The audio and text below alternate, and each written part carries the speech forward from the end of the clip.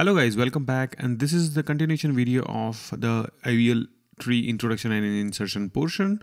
So last video we saw all this rotation and stuff, like what is AVL tree, why you need AVL tree, and what are different rotations. So we have total 4 rotations to take care when you deal with the AVL.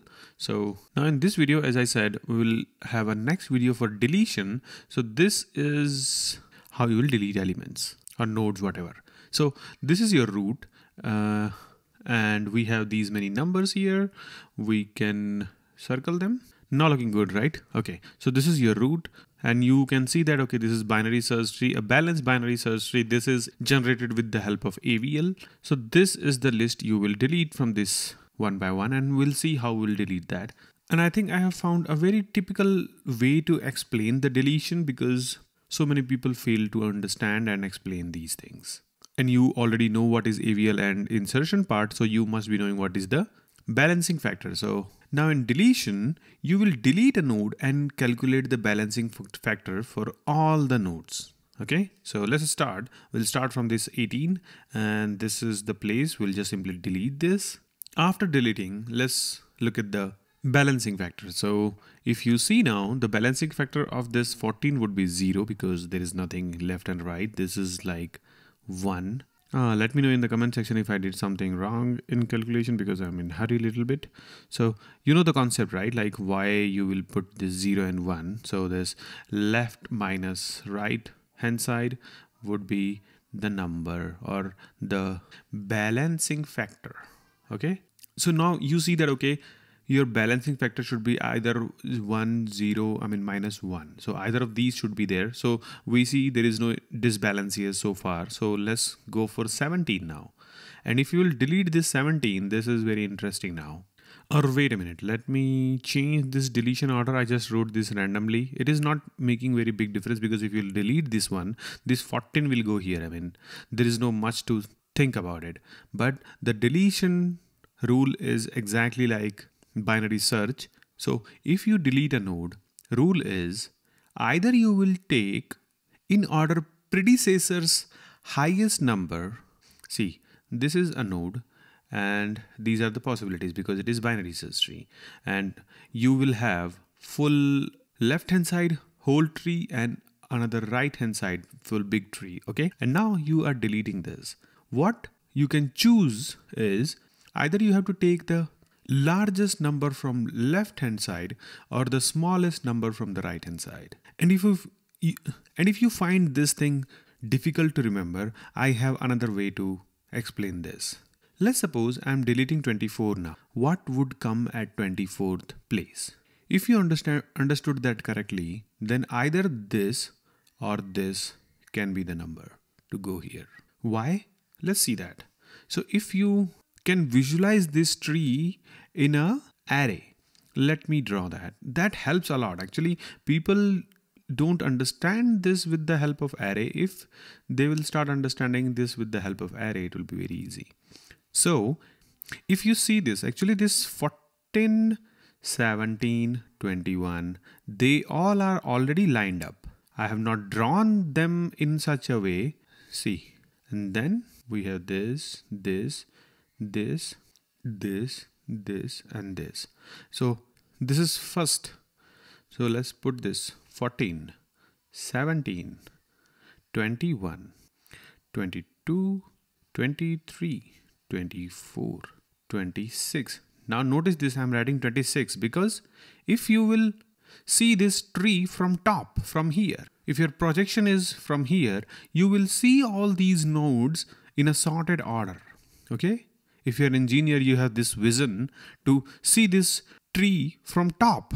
These whole nodes will look something like this, 26, and then you have 27, 29, and 30, 63, and 70. This is how it is going to look like. Okay. Now tell me, if you delete this, what should be the number which should take the position? Either this guy or this guy, right? So that's what, 23 or 26. It is very easy if you can visualize this, because I have not created this tree in a good way so that I have to take these zigzag order. But if you will visualize it, actually this 23 is exactly beside 24. And this 26 is beside 20. This is really cool to understand this, right? Why you will delete 24 and replace with 23 and 26, because you want to keep the order sorted. So you only have these two options, right? Yeah. So let's look at the problem. Let's assume that you deleted 24 because this is the hardest one. Deleting the root is always the hardest one to understand. If you understood that, you know the intermediate stuff, no problem. So let's suppose you deleted 24 and you have written the algorithm which is always going to take the right hand side one. I mean, it's your choice. I'm taking this one. So this 26 is deleted and it will go to 24th place. Now, do you see any change required? I don't think. Everything is already in the place. Now, as you have placed this 26 here, we will just quickly see the order of all these nodes. There is no change here. And this is going to be 0 now. This is 0, 0, 0. And this is like -1 now.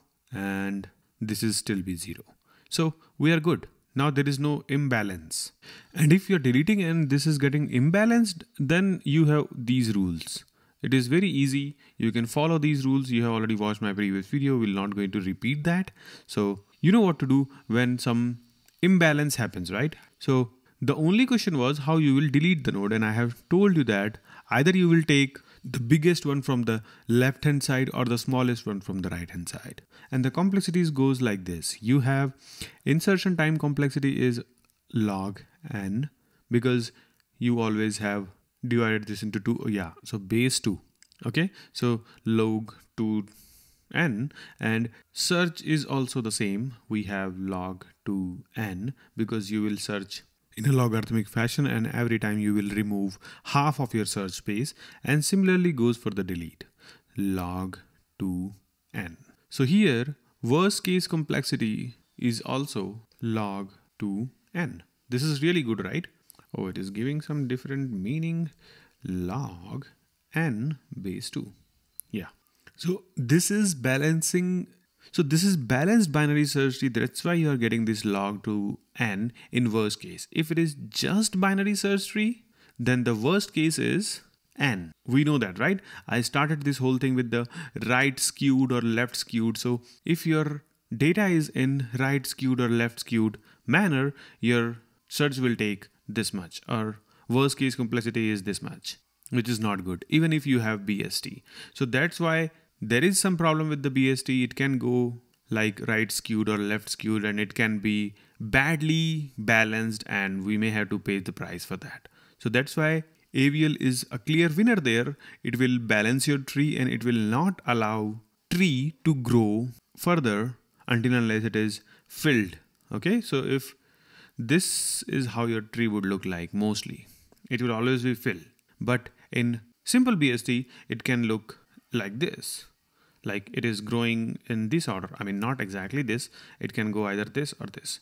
Now, as I said, AVL is a clear winner. There is another good self-balancing binary search tree, and that is called red-black tree. That we'll see in another video, and I'll have a separate video why red-black tree is good or better than AVL tree, because it is a better self-balancing binary search tree.